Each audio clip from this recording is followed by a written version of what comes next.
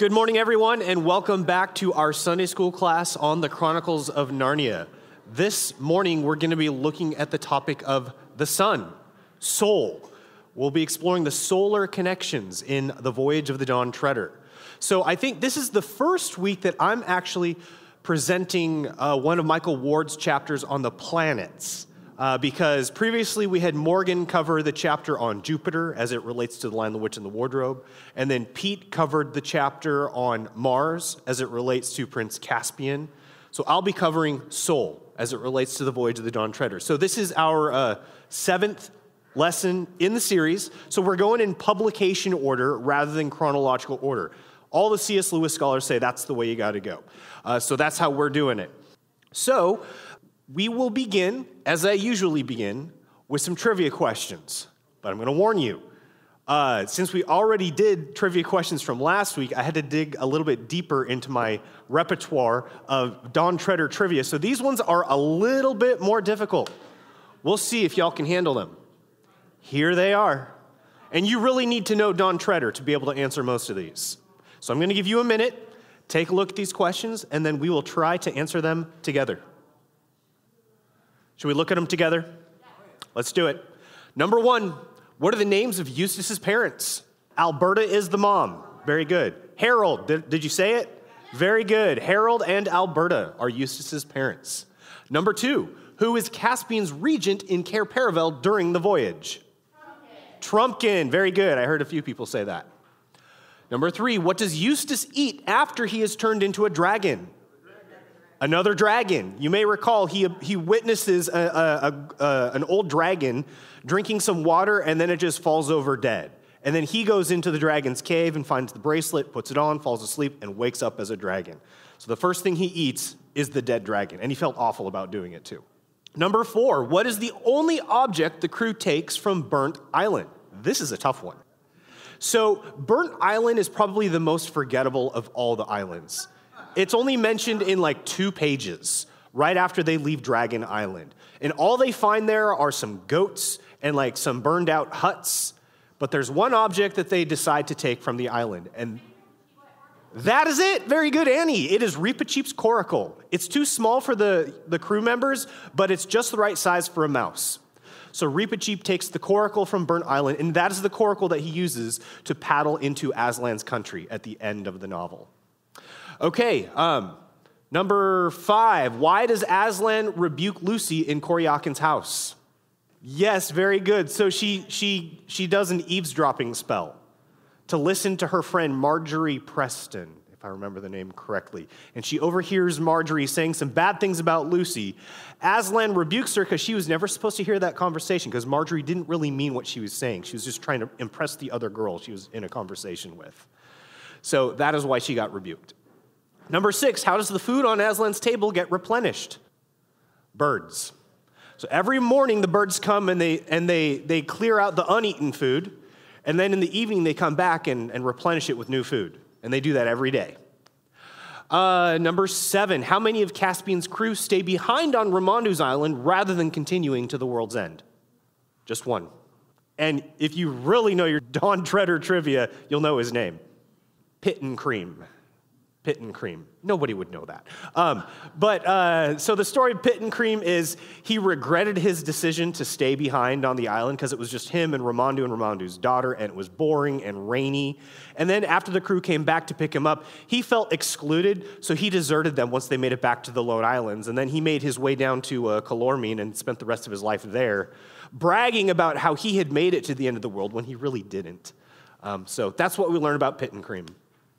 Number 8, what is the name of the sea at the world's end? I think we mentioned this last week. The Silver Sea. Very good, very good. And then number 9, what are the sea people doing when Lucy first sees them? They're like hawking, underwater hawking though. So yeah, it's a hunting party. All right, and then number 10, who eventually becomes Caspian's wife? Ramondu's daughter. Very good. And so, not to give away too many spoilers, but she's killed at the beginning of the Silver Chair. And John Hodges will be covering the Silver Chair next week. So sorry, I might have just stolen one of your trivia questions for next week. Okay, so this morning we're going to wrap up some of the key themes, one of the key themes that I didn't have time to cover last week. So you may recall, I'm highlighting 4 key themes from the Voyage of the Dawn Treader. The longing for heaven, the old self, nothing buttery, and enlightenment. It just so happens that this turns out to form the acronym LONE, and their first destination in the Dawn Treader is the Lone Islands, which you see here on the map. So today I'm going to wrap up the key themes with enlightenment, and then we're going to move into Michael Ward's argument for the solar elements in the Voyage of the Dawn Treader. So let's talk about enlightenment and what the Voyage of the Dawn Treader has to teach us about that. You may recall the scene on Dark Island. You guys remember what happens to people when they get caught on Dark Island? Their dreams come true. But not their happy dreams, their scariest dreams. Their worst nightmares come true on Dark Island.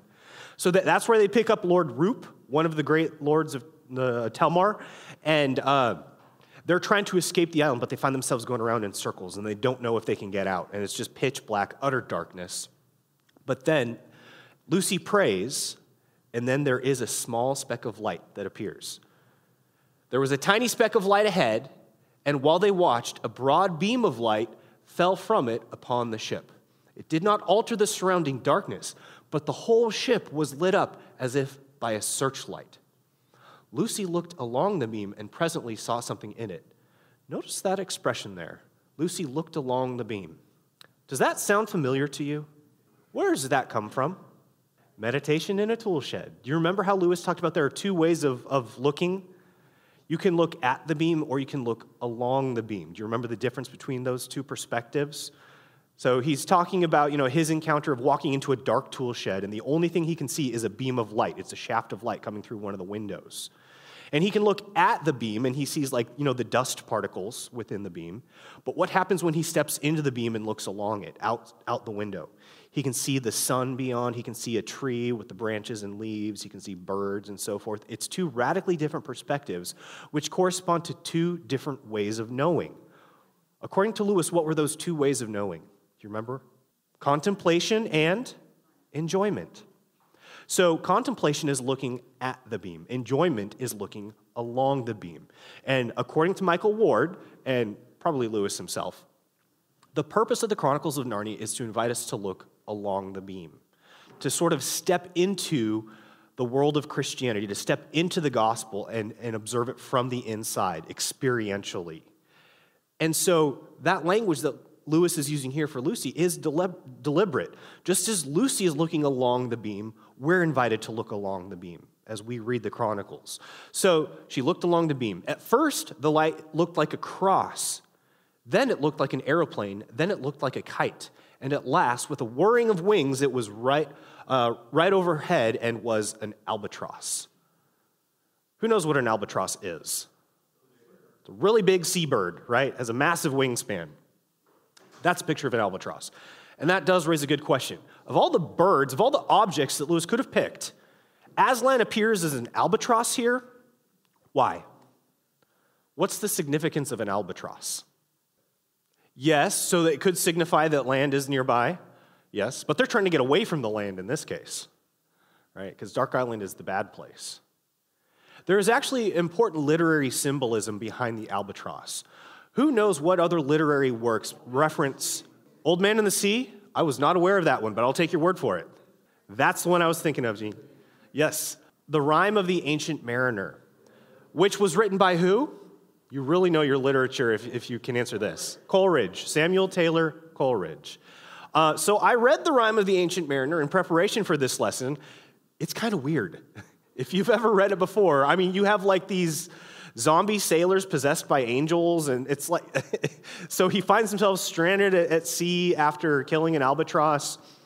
Let me explain it, okay? Because here's the reason why Lewis chose to depict Aslan as an albatross. And of course, Lewis, being an expert in English literature, was very familiar with this. He cites Coleridge regularly in his writings.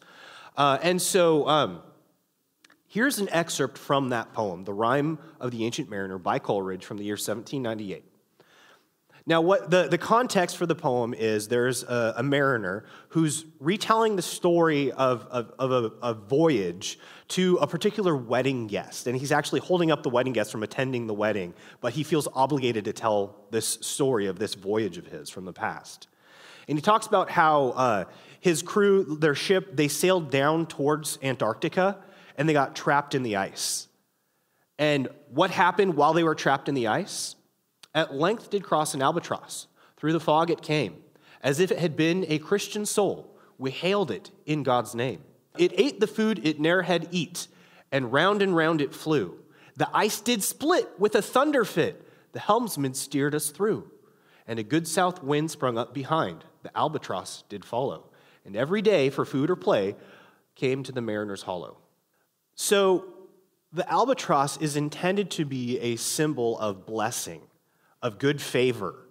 And so when the albatross arrives, they're able to break their way through the ice, and they're able to sail back northward. And for a time, briefly, the albatross is following them. But then what happens to the albatross? I just said so.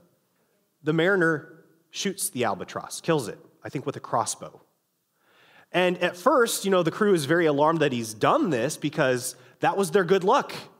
But then they're able to sail further north and think, okay, maybe it was fine that happened, no big deal. But then they get stranded in the middle of the Pacific Ocean, and there is no wind. They are stuck in the middle of nowhere, and they realize their guilt, that they should not have killed this creature made by God. And so as punishment, they make the mariner wear the albatross around his neck. Have you ever heard that expression before, like an albatross around your neck? So it's a reminder of your guilt that hinders your progress or success. That's sort of what the expression refers to.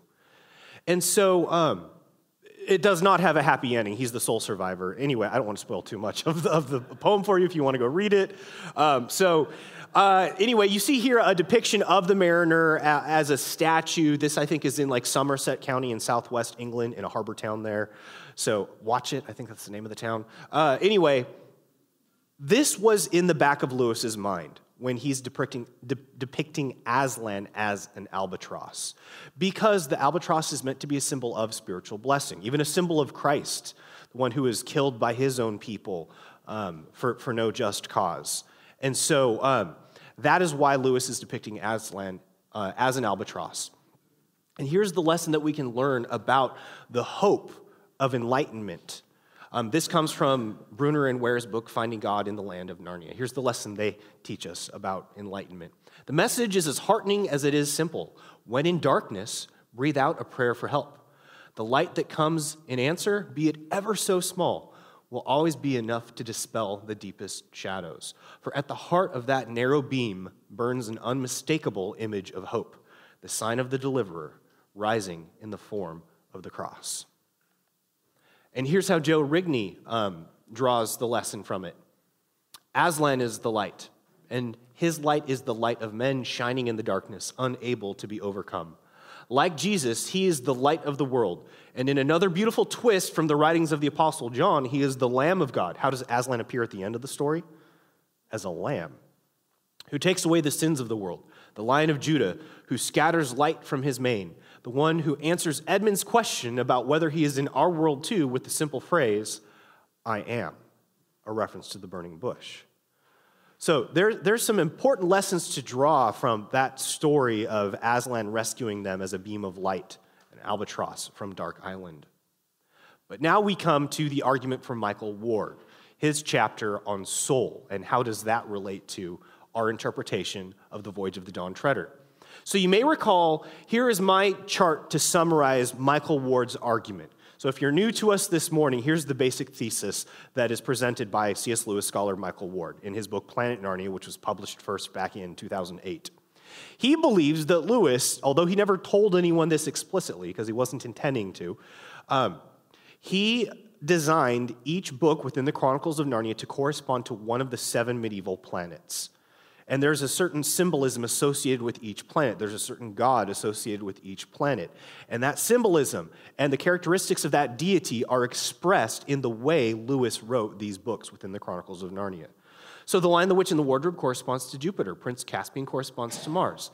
The voyage of the Dawn Treader corresponds to the god Sol. Now, question for you Greek mythology experts.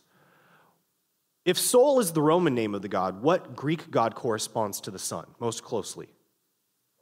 I heard it. Oh, yeah, Apollo. Very good. You're going to hear a couple references to Apollo in the lesson this morning, so just keep that in mind. Apollo, as I recall, was the son of Jupiter. So there's some interesting connections there between the sun and Jupiter. But the qualities of the sun would be wisdom, liberality, generosity, freedom, and enlightenment.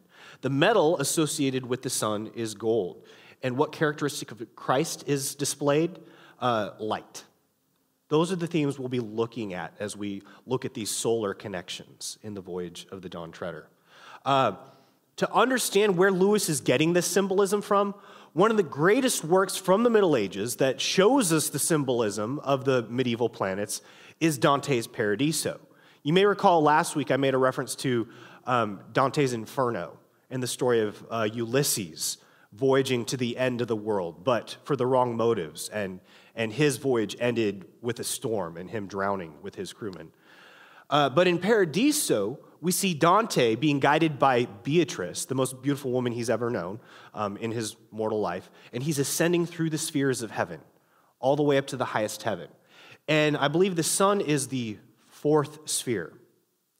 And according to Dante, this is the sphere of theologians and philosophers. So when they arrive in the fourth sphere, the sphere of the sun, Dante and Beatrice encounter Albertus Magnus and Thomas Aquinas. They're the two men at the top, as well as a number of other wise men, philosophers, so including like King Solomon, Bede, Gratian, who was a great legal theorist from the classical period, and Boethius, who I'm going to mention later on. Boethius was one of the best-known philosophers of the early Middle Ages, who wrote a book called The Consolation of Philosophy.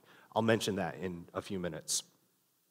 But the symbolism behind Sol is very much on display in Dante's Paradiso.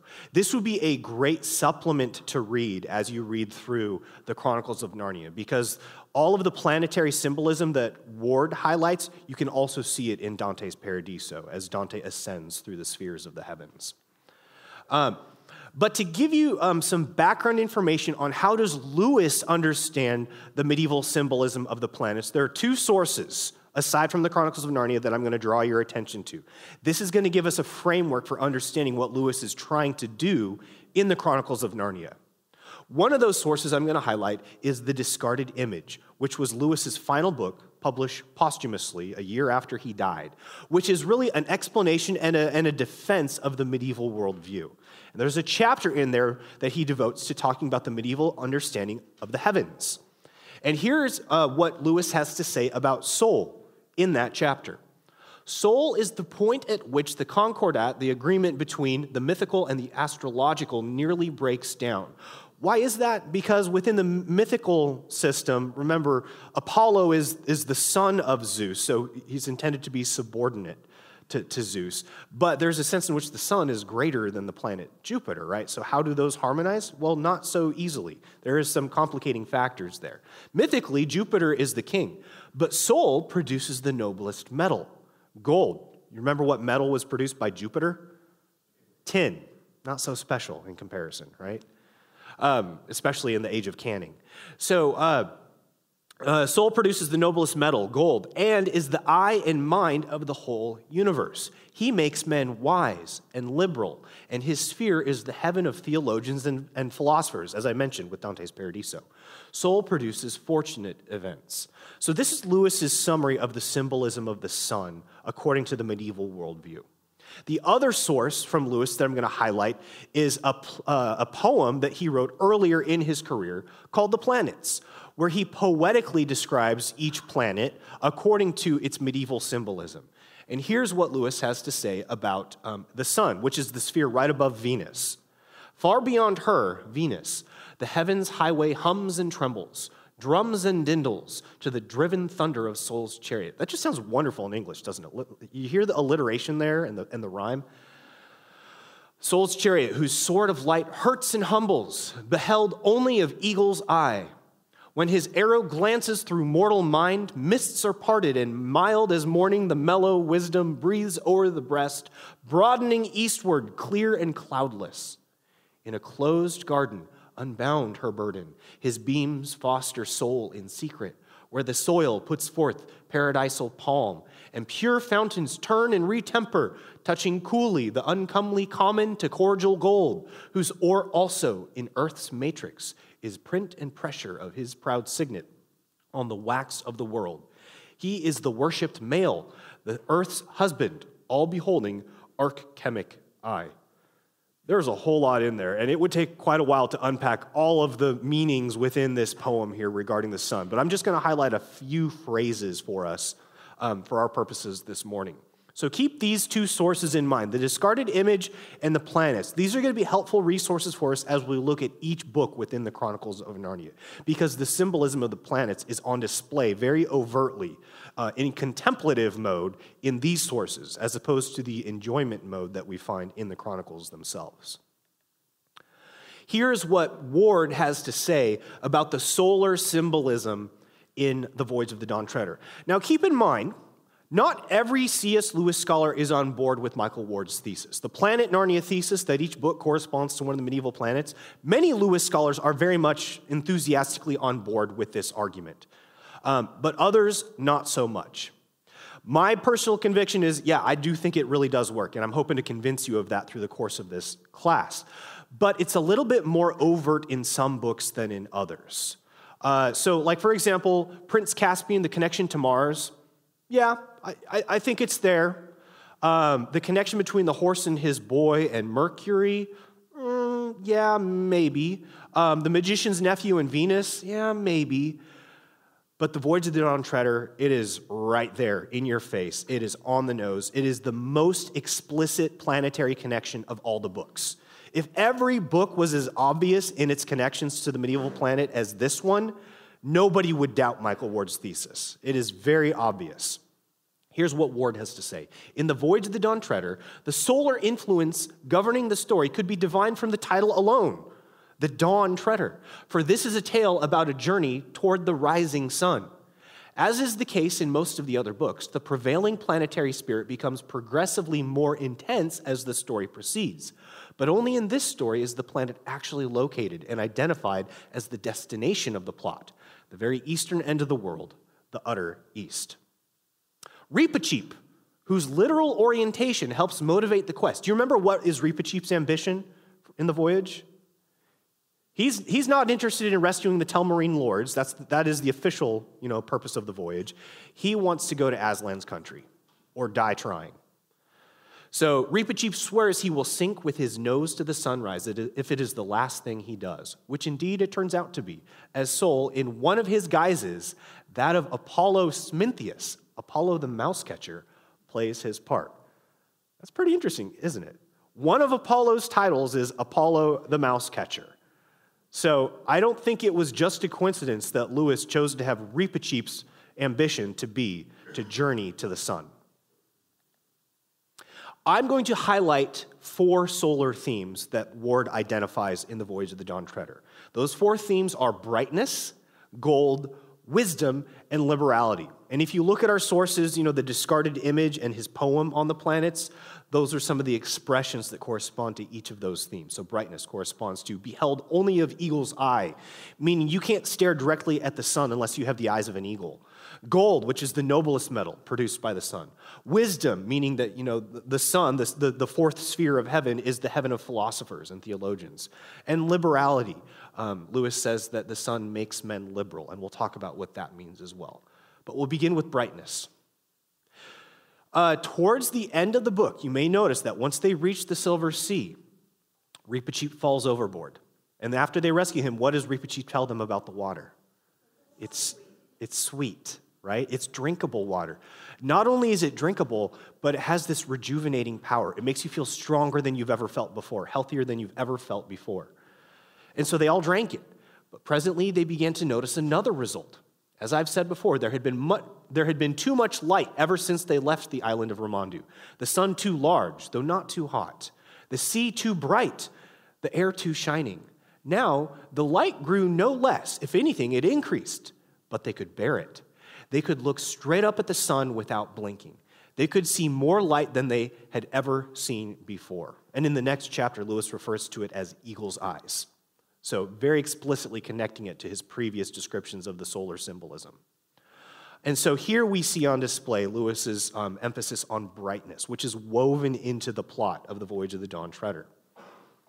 And that's not the only way we see this theme of brightness displayed. According to Ward, brightness is adroitly handled, chiefly by the device of contrasting the increasing light with occasional plunges into darkness. The storm in chapter 5, the nighttime salvation of Eustace in chapter 7, the dark island of chapter 12, the overnight vigil in chapter 13 punctuate the glowing brilliance so that the final 3 chapters of uninterrupted light do not feel de trop, which is French for too much, but rather the deserved reward of dedicated seekers after luminosity. Now, I should highlight, when we look at all these connections, brightness and gold and so forth, you might be wondering, well, what's the point of all these connections? I think the best answer, the answer Lewis would want us to give is, well, the connections are the point, right? That we are invited to look at these themes to enjoy them. We're not meant to analyze them or dissect them or draw practical lessons from them, although I think we can do that. But that step should come afterwards, right? This is meant to create an atmosphere for us. It's the Donegality of each book, if you remember us using that term. And so it's meant to draw us in to immerse ourselves into a particular flavor, an environment, an atmosphere. But there is a lesson, I think, that we can learn from this brightness. Notice what Scripture itself says about the character of God. You can't look directly at God, can you? Because what happens if you try to look at God face to face? What did God say to Moses? In Exodus chapter 33, God says to him, "You cannot see my face, for man shall not see me and live." But then that principle takes a twist in the New Testament. Notice the conversation that Jesus has with the Samaritan woman at the well in John 4 when they're talking about the water of the well. And Jesus says, "There's another water that I'm offering you.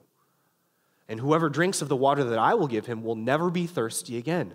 The water that I will give him will become in him a spring of water welling up to eternal life." Just like how in the Voyage of the Dawn Treader, what happened when they drank the water of the Silver Sea? It gave them the power to stare directly at the sun. And what happens to us if we drink of the water that Christ offers us? We will be able to behold God face to face. Look at what 1 John 3:2 says. We know that when he appears, we shall be like him because we shall see him as he is. And as Jesus says in the Beatitudes, "Blessed are the pure in heart, for they shall see God." Apart from Christ, if we were to stare at God, it would destroy us. But through Christ, by partaking of the water that he offers us, we can actually behold God face to face and fulfill our deepest longing. So I think there is a Christological connection that we can draw from this theme of brightness. And it reminded me of this hymn. You guys remember the hymn, "Jesus, I Am Resting, Resting"? I love the RUF version of that. Is it Matt Smith who sings that version? I think it is. But the final verse of that hymn, notice how the hymn goes. "Ever lift thy face upon me as I work and wait for thee. Resting 'neath thy smile, Lord Jesus, earth's dark shadows flee. Brightness of my Father's glory, sunshine of my Father's face. Keep me ever trusting, resting. Fill me with thy grace." Jesus is the brightness of the Father's glory. He is the sunshine of our Father's face. So I think that is a lesson that we can draw from the Voyage of the Dawn Treader as it puts on display this theme of brightness. Theme number 2, gold. Now, I think this is most obviously on display when they go to Deathwater Island. You may recall what happens is they come to this pool, this lake, that turns everything in it into gold. Anything that touches the water gets turned into gold. And what metal does the sun produce according to the medieval worldview? Gold. So it's quite clearly on display here. Edmund says, after he encounters the water, he warns everyone else, back away from the water, don't touch the water, he says. That water turns things into gold. It turned the spear into gold. That's why it got so heavy, and it was just lapping against my feet. It's a good thing I wasn't barefoot. And it turned the toe caps into gold. And that poor fellow on the bottom, well, you see. Does anybody know who was the poor fellow at the bottom of the lake? It's one of the Telmarine lords. It's Restamar. Rest imar, resting in the sea, I think. So, yeah, he could not restrain himself. He was overcome by the greed. And so that is one of the dangers implicit in the gold produced by the sun. It can foster a spirit of greed. And we actually see that spirit overtake Caspian and Edmund, because immediately after this, they begin fighting over who has the right to claim this island. It takes a very nasty turn when they're almost about to come to blows with each other. But then what stops them? They catch a glimpse of Aslan on the ridge above them, walking past them, and they immediately realize how foolish they had been. And then they leave. And that's why Caspian decides to name this island Deathwater Island as opposed to Goldwater Island.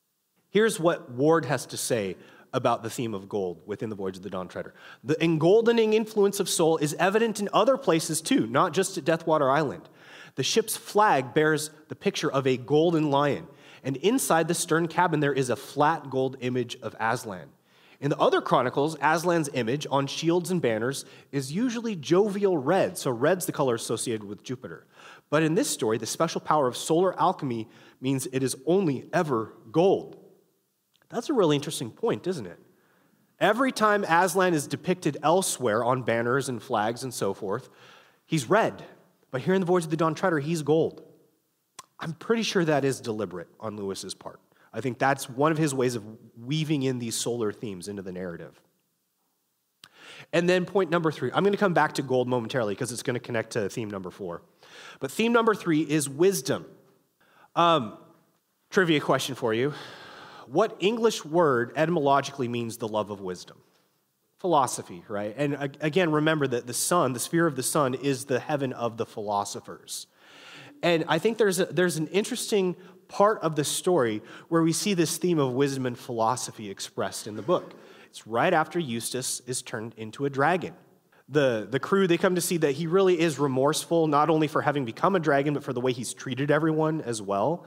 And Reepicheep, who is no fan of Eustace at this point, because remember, Eustace tried, spinning him around by his tail, and so Reepicheep intended to avenge his honor in a duel, and they had to calm him down. But here's how the story goes in the conversation between Eustace and Reepicheep after Eustace has been turned into a dragon. He would explain that what had happened, so talking about Reepicheep here, would explain that what had happened was a striking illustration of the turn of fortune's wheel. And that if he had Eustace at his own house in Narnia, he could show him more than 100 examples of emperors, kings, dukes, knights, poets, lovers, astronomers, philosophers, and magicians who had fallen from prosperity into the most distressing circumstances, and of whom many had recovered and lived happily ever afterwards. So he's trying to give a consolation to Eustace here. Something that's noteworthy about this little paragraph here, it's the only time in all the Chronicles of Narnia that those two expressions are used, fortune's wheel and philosophers. You don't actually find the word philosophy anywhere else in the Chronicles of Narnia, except here where Reepicheep is trying to console Eustace after having turned into a dragon. Now, you may or may not know this, but the Wheel of Fortune is not just a game show. It was a common medieval expression. And who knows what work is most famously known for expressing the concept of the Wheel of Fortune? Very good, The Consolation of Philosophy. Written by who? Boethius. And you may recall, he is one of the philosophers who is in the fourth sphere of the sun, according to Dante's Paradiso. That is a brilliant work, by the way. I just read it for the first time last year. Not connected to this class, but anyway, yeah, I'm planning to assign it for my students at Westminster Academy. The story of Boethius, I love Boethius. I mean, not only was he a brilliant thinker when it came to Christian theology, he developed one of the most important works on the Trinity in the Middle Ages, but also he gave one of the best defenses of philosophy. So this work, which he wrote in the early 6th century, was when he was condemned, exiled away from his home in Italy, and not knowing it yet at the time, but he was awaiting his death, his execution. Because it turned out that he was on the wrong side of a political rivalry in Italy. And so he's overcome with depression, and this is true. This is really what happened to Boethius.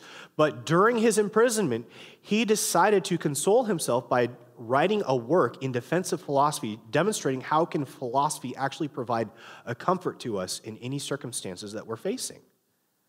And so the book itself takes place as a dialogue between Boethius and Lady Philosophy, a personification of philosophy. And here's one statement made by Lady Wisdom to Boethius. You knew the mutability of fortune, and you should have inured yourself, that is, toughened yourself, against her constant threats of betrayal that too often inspire fear and flattery from those she has momentarily graced. Would you presume to stop that wheel of hers from turning? If you could do that, it would no longer be the wheel of fortune, would it? So the Lady Philosophy discusses this at length in the Consolation of Philosophy.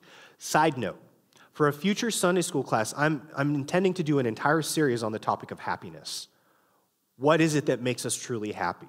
And I'm intending to go through the Consolation of Philosophy, but there's a couple other resources that I'm going to use as well. So there's a book called How and How Not to Be Happy by J. Bujashevsky. That name is a mouthful, but he's a great contemporary philosopher. There's another book that came out by Jonathan Haidt called The Happiness Hypothesis. I'm considering using that one as well. So stay tuned for that. We're going to have a lot more to say about Boethius at some point in the future. But I just wanted to draw your attention to this now because I think this notion of wisdom and philosophy is also woven into the plot of The Voyage of the Dawn Treader. And that is a connection that anybody who knows Lewis and his scholarship knows the importance of Boethius to Lewis's thought. He's probably one of the top 10 most important influences on C.S. Lewis's thought. In fact, he gets a whole section within The Discarded Image. Lewis is describing the importance of Boethius. So that's theme number 3. And the final theme we're going to look at today is liberality. Now, I'm not talking about political liberalism here, so don't think like left-wing politics. But what does the word liberal mean? Free? Very good. What else might liberality mean other than freedom? Generosity, absolutely.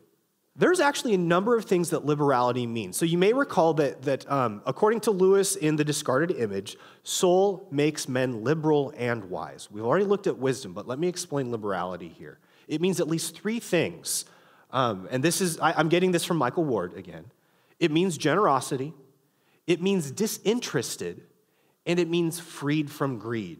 Or another way of putting that is undragoned.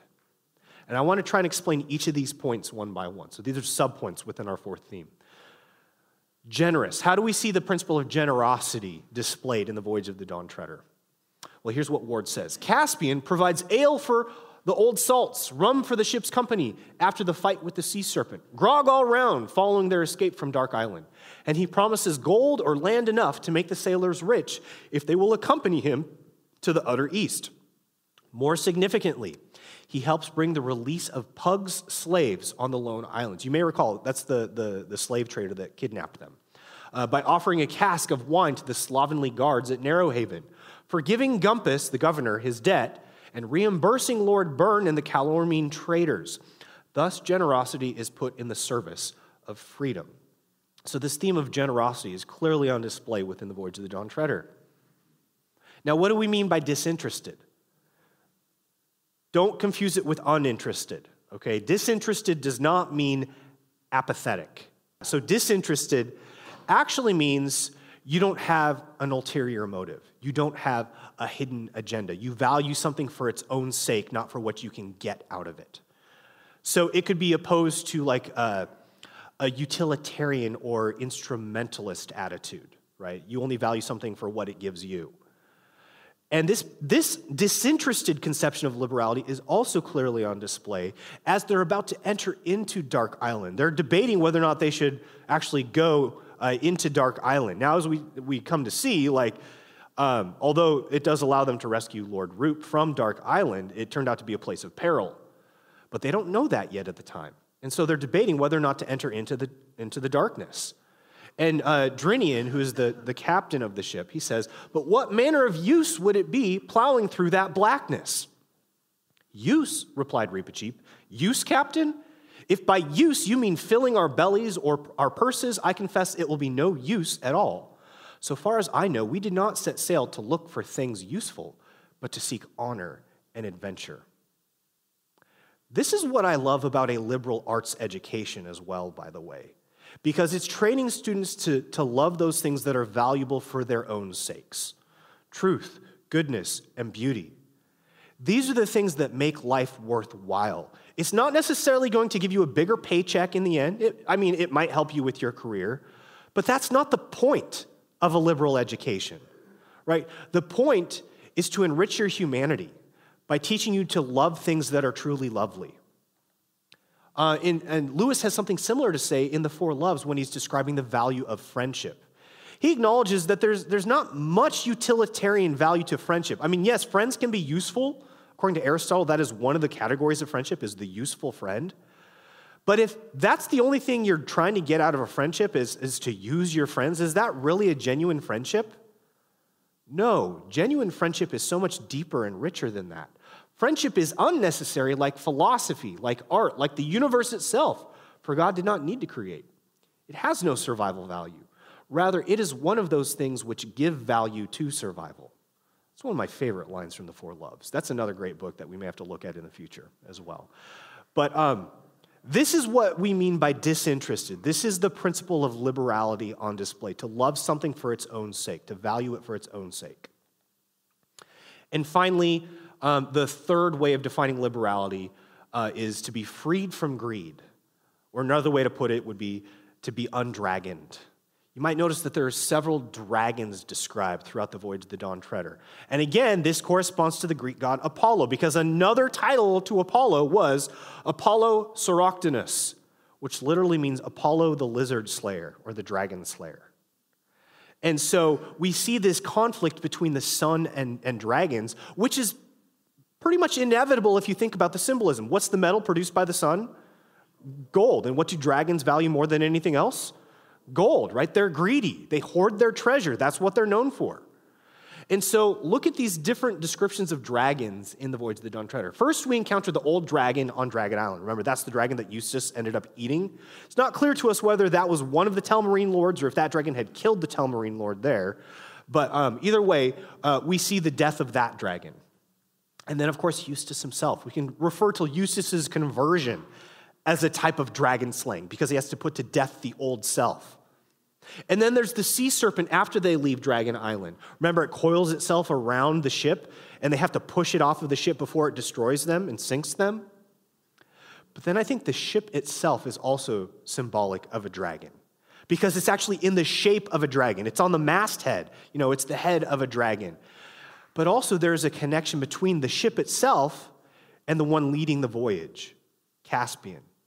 I think there's a sense in which Caspian undergoes a character transformation through the book as he has to overcome his own dragonish impulses and temptations. We see that first on Deathwater Island. Remember, there's the conflict between Caspian and Edmund over who gets to claim this land, right? He's overcome with this spirit of greed, but then he's chastened when he witnesses Aslan walking along the ridge. And he recognizes that there's that greedy impulse within him that he needs to put to death. And then at the very end of the world, in the final chapter, do you remember that there's a moment when Caspian, he's willing to give up his kingship in order to enter into Aslan's country himself? But what do all the crew say in response? No, we're not going to let you do this, bro. If you try to do this, we're going to mutiny because that's our duty. To honor you as king is to keep you in your place as king and ensure that you fulfill your duties as our king. And so at that point, Caspian has a moment of reluctance when Lucy reminds him, hey, by the way, you know, if you leave to Aslan's country, you're not going to get to see Ramondu's daughter again. And he's like, oh, that's a good point. I need to think about this. So he goes into his cabin, and then he has another encounter with Aslan where he has a vision of Aslan who rebukes him and reminds him of his duty. And that's when he decides, okay, it's not my time to enter into Aslan's country. So Reepicheep is the only crew member who does enter into Aslan's country. And that is what ends up breaking the spell on the sleeping Telmarine lords back on Ramondu's island. So we see this concept of overcoming dragonish impulses and slaying dragons is also woven into the storyline of the Voyage of the Dawn Treader. And so here's how Ward wraps it up.